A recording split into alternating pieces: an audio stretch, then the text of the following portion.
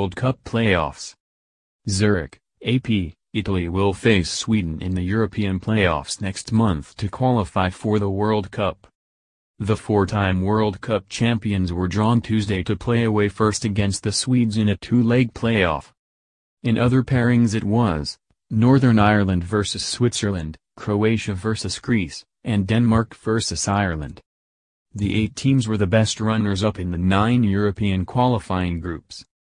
The first legs will be played from November 9th to 11th, with the return games from November 12th to 14th.